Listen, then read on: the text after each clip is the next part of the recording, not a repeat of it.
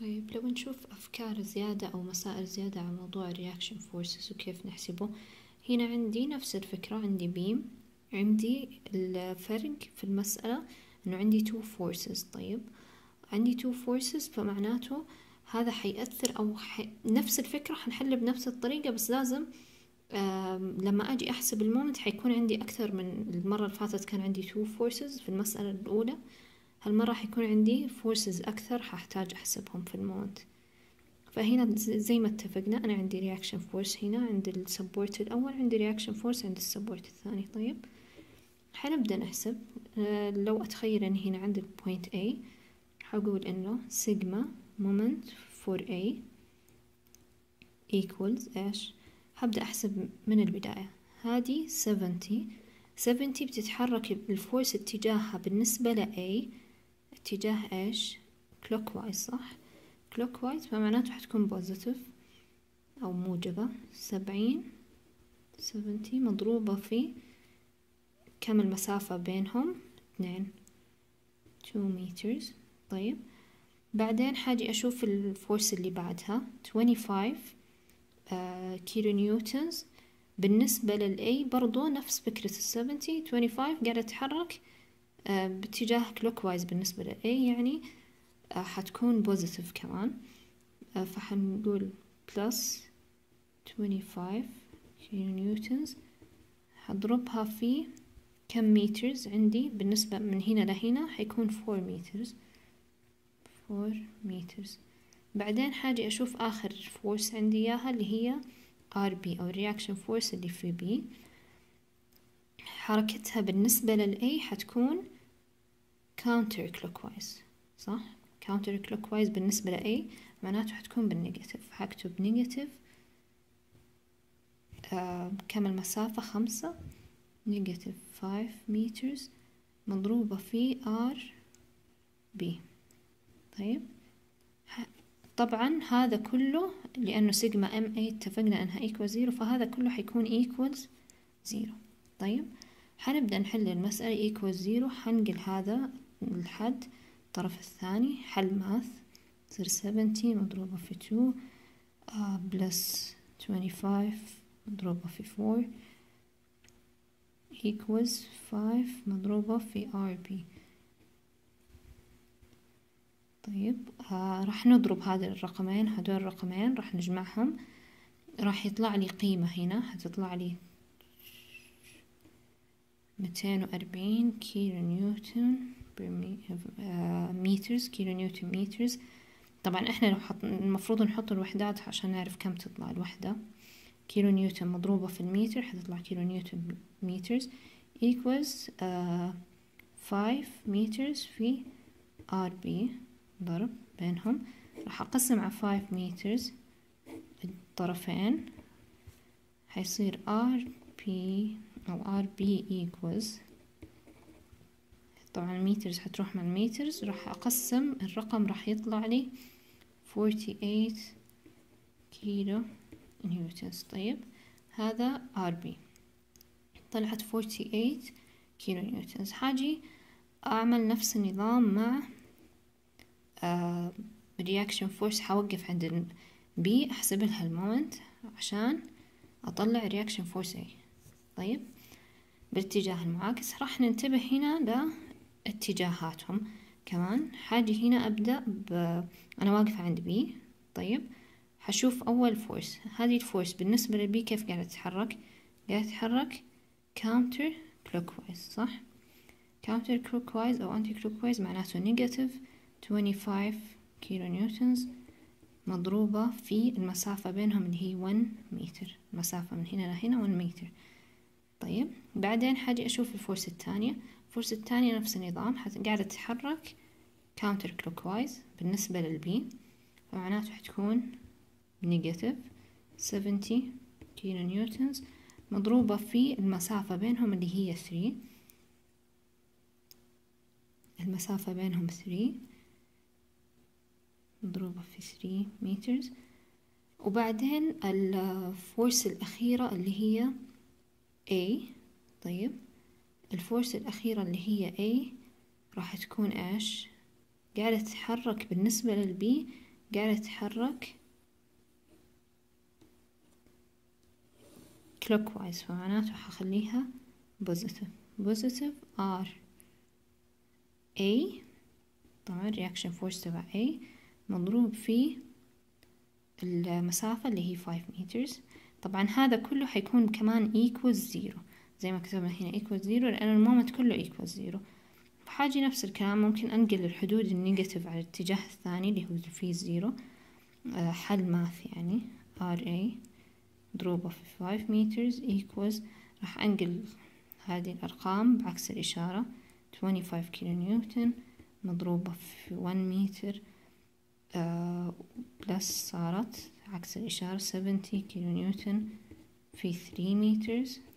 طيب راح أضرب هذا الرقم أضرب هذا الرقم أجمعهم، بعدين حقسم التوتل على 5 مترز عشان يطلع لي الجواب RA equals، راح يطلع لي RA equals 47 كيلو نيوتنز. طيب 47 كيلو نيوتنز لو اجيت احسبها او لو نيجي نتأكد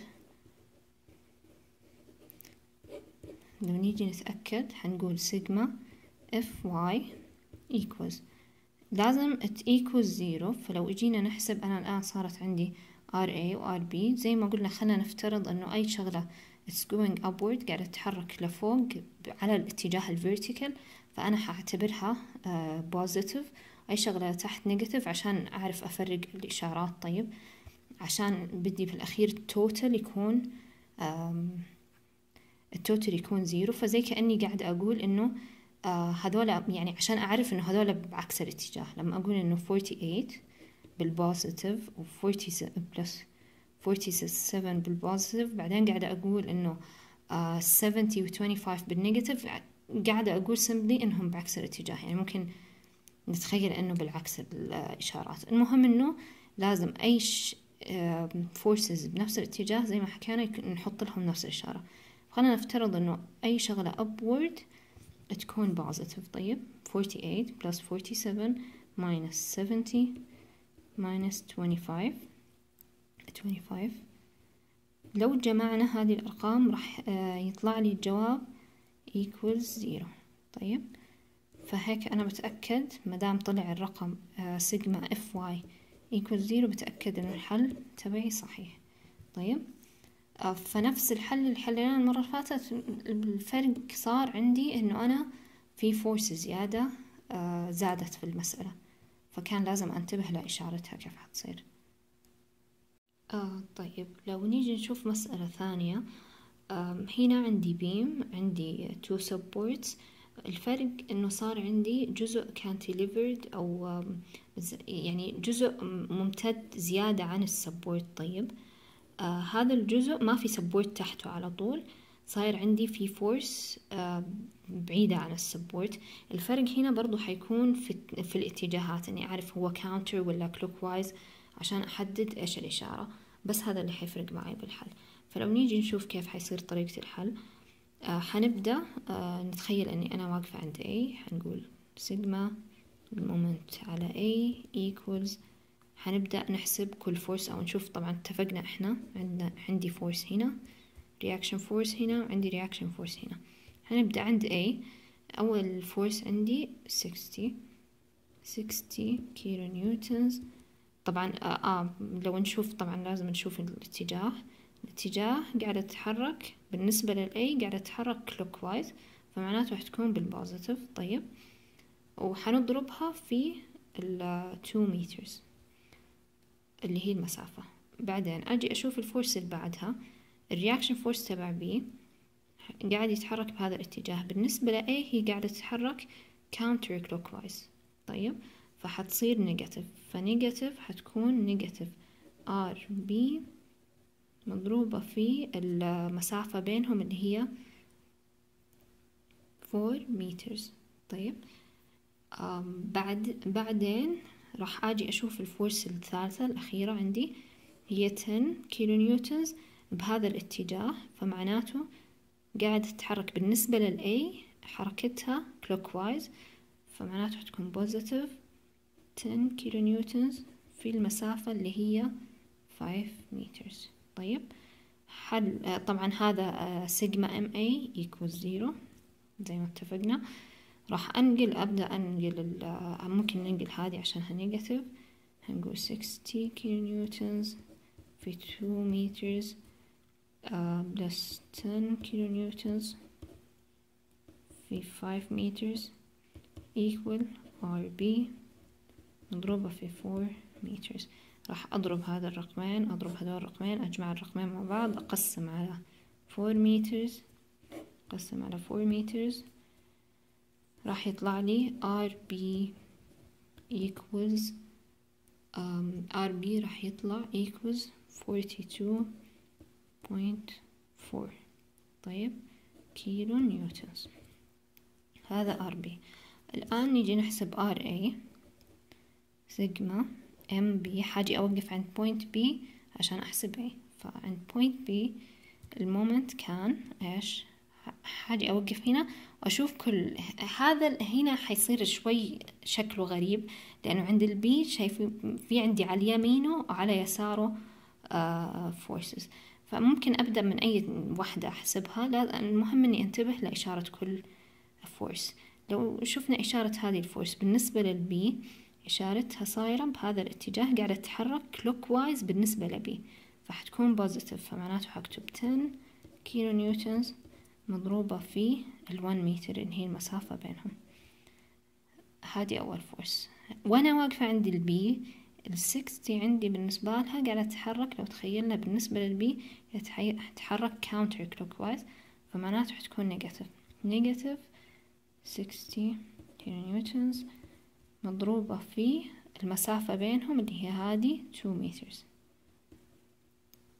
الفورس الأخيرة اللي هي الرياكشن فورس A بالنسبة للبي كيف قاعدة تتحرك؟ قاعدة تتحرك بهذا الاتجاه اللي هو clockwise. طيب لو تخيلنا هذا clockwise فمعناته حتكون positive reaction force A في المسافة اللي هي 5 meters.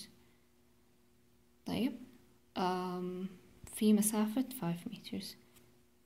بعدين إيش حنسوي هنا؟ أو في مسافة 4 meters مو 5 meters، في مسافة 4 meters. يعني أنا قاعدة أشوف من عند point B أنا هنا لحد هنا 4 meters. طيب بعدين طبعا حقول equals 0. حاجي أحل المسألة بنفس الطريقة. هنا شوي حيصير عندي اختلاف الإشارات. حنزل RA مضروبة في 4 meters equal راح أنقل هذا الطرف الثاني حيصير negative 10 كيلو نيوتنز مضروبة في 1 متر بلس هذه نقلتها برضو الطرف الثاني بلس 60 كيلو نيوتنز في 2 متر. بالأخير طريقة الحساب مو مهمة مدام بس المهم ننتبه للإشارات كيف هتتغير. صارت بلس في الاتجاه الثاني، راح أجمع أحسب هذا وأحسب هذا. هنا لو حسبناها هيطلع لي minus 10 كيلو نيوتن متر بلس 120. طيب بعدين هنا أنا عندي RA راح أقسم على RA طبعا هي مضروبة في 4 meters، فأنا عشان أتخلص منها أقسم على 4 meters يصير على 4 meters.